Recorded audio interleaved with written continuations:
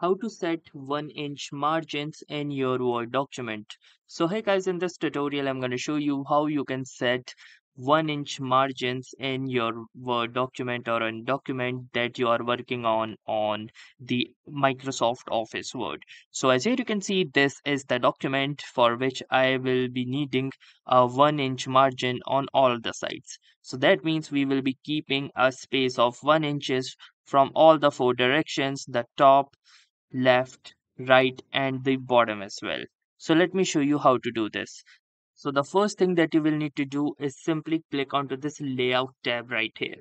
So once you will click onto this layout tab, you can see a number of options that appear here within the ribbon. Now, one such option is the margins at the most left hand side corner. So simply click onto this margins and from here choose custom margins. So with the moment you will choose the custom margins, you can see this page setup dialog box appears right here.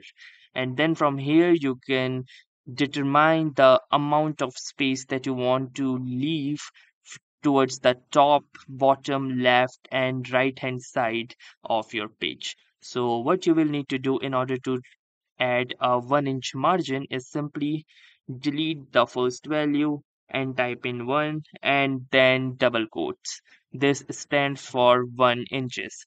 Then you can simply select this all and hit the Control C, or you can right click and click onto this copy button. Then remove this one and paste it, and do this for all the four parameters, that is the top, bottom, left, and right.